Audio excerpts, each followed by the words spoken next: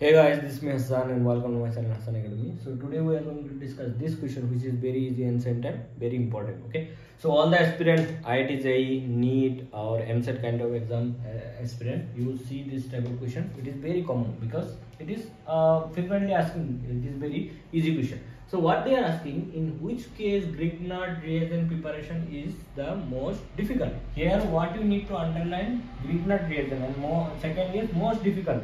They are asking most difficult. Be remember, due to panic or anxiety during exam, most difficult, sometimes we will find out the easiest one like that. Okay, be careful. RMGX is Grignard reagent. RMGX. Okay.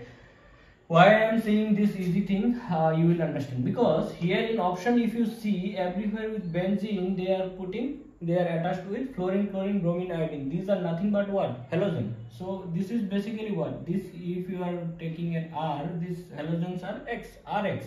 So Rx is already there, but what is your target? Your target is RMGX. So from here to here, how can you get? You have to insert here one magnesium.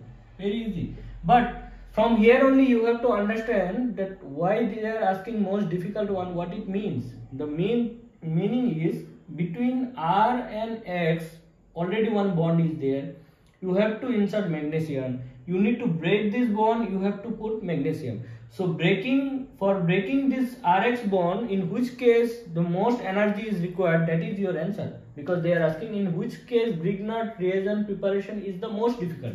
So among all these, you have to tell me which one will be most difficult.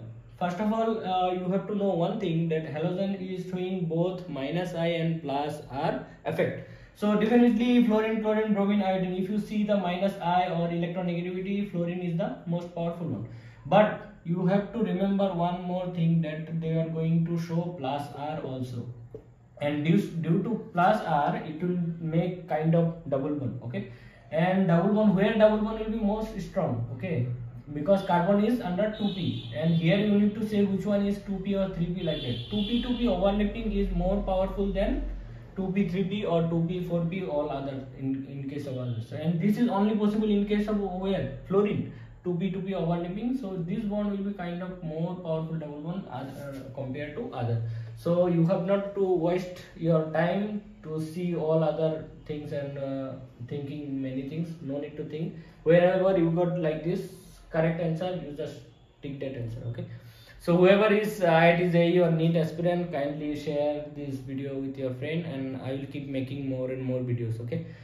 In description I will put my email ID. You can request me which type of video you want. I will make definitely that type of video. Okay. Thank you for watching this video and kindly sharing.